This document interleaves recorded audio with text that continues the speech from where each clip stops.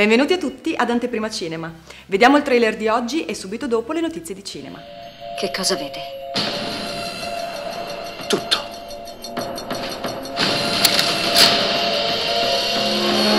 Questa è la mia condanna.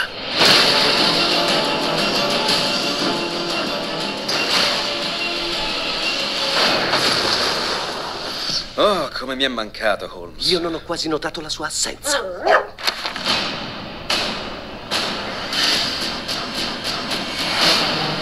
Sono immerso nel caso più importante della mia carriera. Cosa dobbiamo affrontare? La mente criminale più formidabile d'Europa. Il professor James Moriarty. Se lo fermeremo, forse impediremo il crollo della civiltà occidentale. Faccia con calma. Chi siete voi due? Cittadini allarmati. Signor Holmes, sento che è in pericolo. È sicuro di voler giocare a questo gioco? Temo che lei perderebbe. Oh cielo.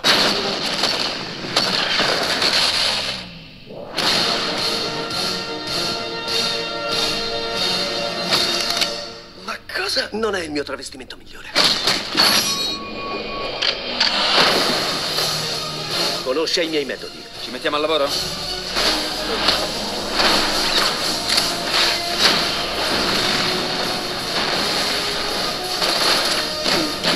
Il suo tempo sta scadendo. Ha fiducia in me. No!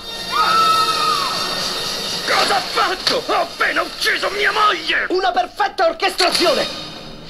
Dovete solo seguire me. Ci faccia sentire! Direi che si è sentito. Sembra alquanto Eccitato? frenetico. Lo sono. Direi quasi Estatico. psicotico. Dovrei darle un sedativo. Alcune voci dalla scorsa estate hanno riportato che Mark Heyman, uno degli scrittori di Black Swan, abbia già scritto la sceneggiatura di un nuovo dramma e thriller chiamato XOXO.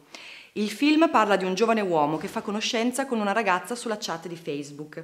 La ragazza finirà con il diventare ossessionata da quest'uomo fino a pedinarlo. Variety ha confermato che XOXO è stato comprato da Lionsgate e i produttori saranno Ellie Sharmour e Mike Personick, accanto anche a Darren Aronofsky e Michael Landon. Ecco qualche notizia che servirà ad uscire dalle critiche negative del nuovo film con Justin Timberlake, In Time.